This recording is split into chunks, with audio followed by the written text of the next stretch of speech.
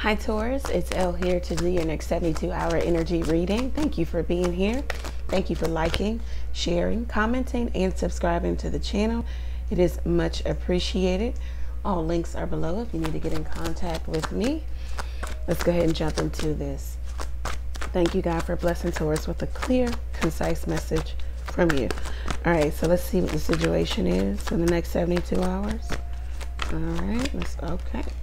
The Four of Swords. So you're taking a break from something or somebody, thinking about your future here, because right now the situation, the relationship is fragile. It's make it or break it time. Anything can make this relationship and anything can break it right now.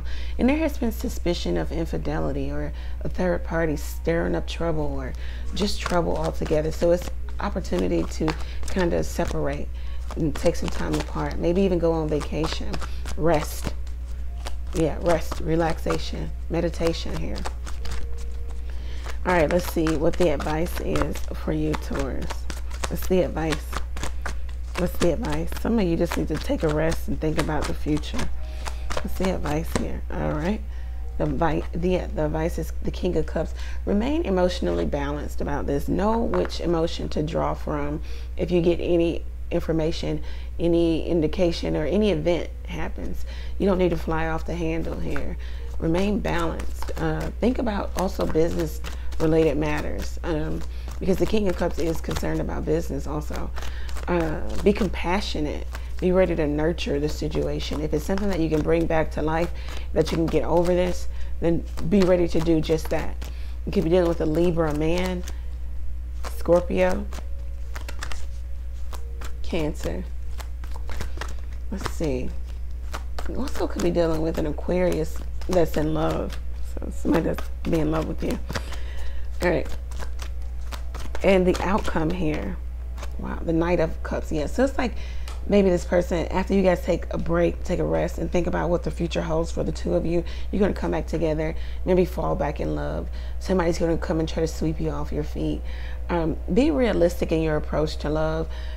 At the sight of one flaw, you don't need to be ready to run away or to dead the whole situation, because this person can go from going all out of their way to find love, to stay in love, to be in love, to find true love, and then at the sight of one flaw, they're out the door.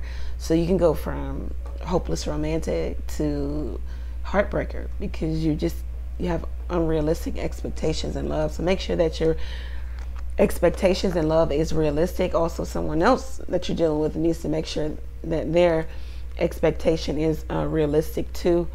Do question others' motives. If there's any indication of deception, trickery, do watch it closely. Keep your plans to yourself also.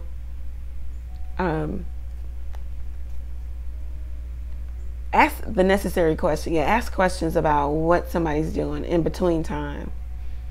I don't know what's coming up. All right, this is what I have for you, Taurus. I hope that it resonates for you. Go over to the website, book your own reading there. Take advantage of the text question where you can text a question to the number below. You can also donate to the channel by clicking the Buy Me a Coffee link. Thank you, Taurus. Many blessings to you.